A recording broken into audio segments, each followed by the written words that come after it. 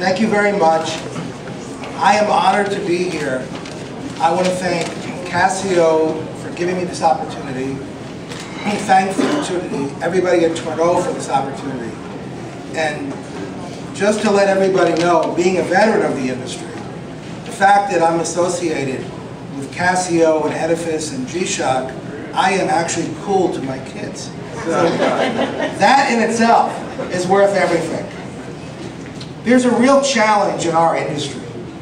We need to attract and maintain the 21 to 35-year-old customer base.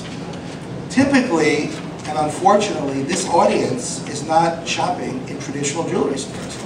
I mean, what 25-year-old wants to shop in their parents' jewelers? To cultivate and attract this audience, it's very important that jewelers carry price points that are varied, but only of products that warrant being carried.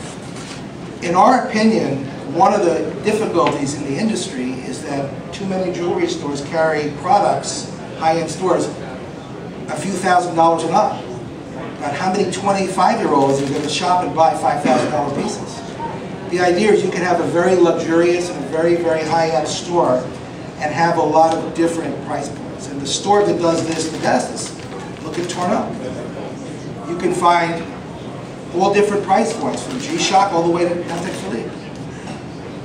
The Edifice Black Label collection gives the jewelers the opportunity to attract a fresh new customer for their store. If anything, the most important challenge for our industry is to bring in new customers. Due to Casio's heritage, it only stands to reason that the launch of Edifice provides the retailer with the technology, styling, and craftsmanship of a master brand. Edifice is about speed and technology. Their chronographs are like any others in the market, and the technology is truly ahead of the competition. It's a watch for the inspired man who values the moment. As part of this program, I am excited to share with you the newest face of Edifice, Mr. Brian Greenberg. On screen, Brian recently starred in The Good Guy as well as The Bride Wars, alongside Kate Hudson and Anne Hathaway. He has currently been filming his newest role in Friends with Benefits here in New York City.